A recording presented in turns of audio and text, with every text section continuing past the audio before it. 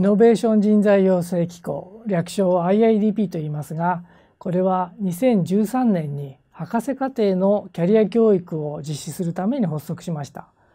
その後2016年からは修士課程向けにもキャリア教育を提供しています。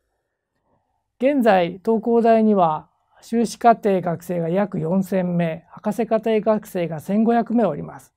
このうち留学生は修士で 20%、博士では 40% 近くになります。彼らの多くは日本企業での就職を希望しております。また、最近では海外に拠点を持つ企業から留学生や英語で業務を担当できる学生の採用希望が増えております。このため私どもでは外国人教員2名を配置しまして、英語によるキャリア教育を実施しています。こうして学生社会の要望に応えていこうとしております。Developing career adaptability for global competitiveness is a course designed for graduate students, both for the master's program, for those in the master's program and the doctoral program.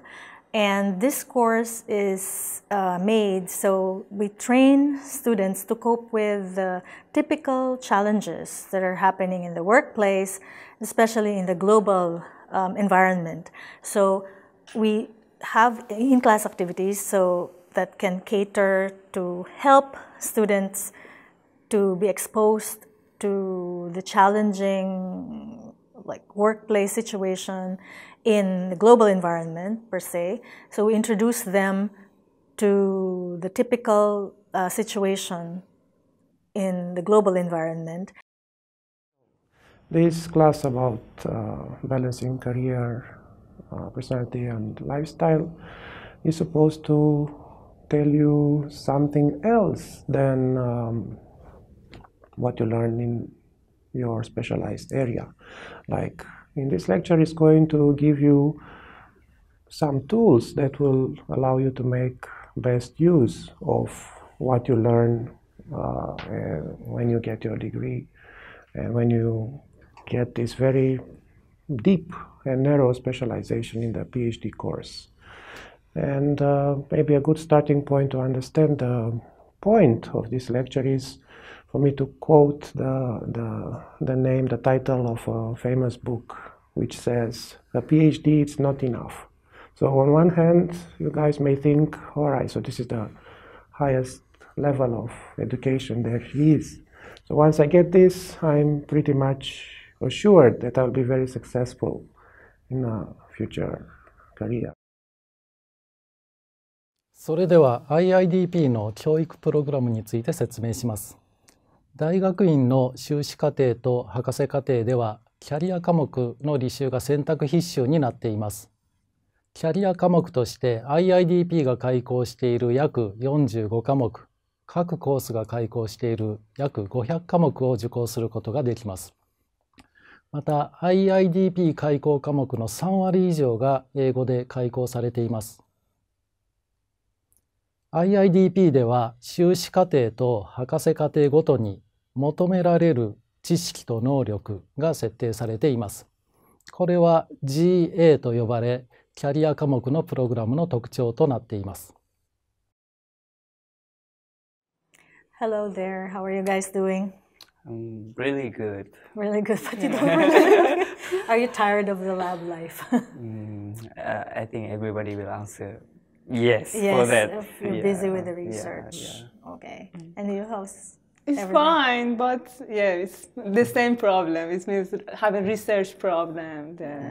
But you're also taking courses, both of you, right? Yes, sure. And these courses are not, are they not disturbing your time? Or I think for me it is not disturbing, but it is like a mutual understanding. Mutual understanding. Yeah, to take these kind of courses during our studies. Yeah. So, for example, the course, the Developing Career Adaptability for Global Competitiveness. What attracted you to get this course? to take the course, to enroll the course? Yeah, if I be honest, I should. This is for credit, but what I mean, when I get that course, I really become interested for me because, for example, I'm a PhD student. Every time focus on my research lab. For example, don't focus on other aspect of, for example, career or something like that. So when I come to this course, contribute with others, also with you, this is really, I think, helpful for me. Helpful for me to, for example, communicate, understand others, and also, for example, think about my future. For example, this research life is short. Okay. After this, what gonna do? What do you want to do? What's the next step or something? Something Okay. like that. Is there any expectation in particular you have when you hear the title of a lecture like that? Like what would you expect to be learning about? Or in what way do you think it could be useful? Considering for the personal development, it is really good opportunity because you need to make a work-life balance. So that's what, like in the last lecture, we also studied about it, like how you should actually consider your work balance with your life balance, and how you should plan actually your day, because that is actually Even that, it's a small detail, but yeah. Small detail, because if you plan your day good, then it is ultimately leads you toward good progress in your research life. Okay, how about you? Yeah, can you add anything? Like it was pretty comprehensive, right? Yes, I think my point is quite similar with him regarding the complexity that we have encountered after we graduate from PhD in here. キャリア科目が全学で必修となって4年が経とうとしています。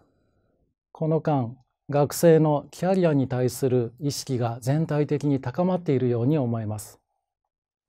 キャリア科目で身につけたことを通して将来社会をリードする人材として活躍することを期待しています。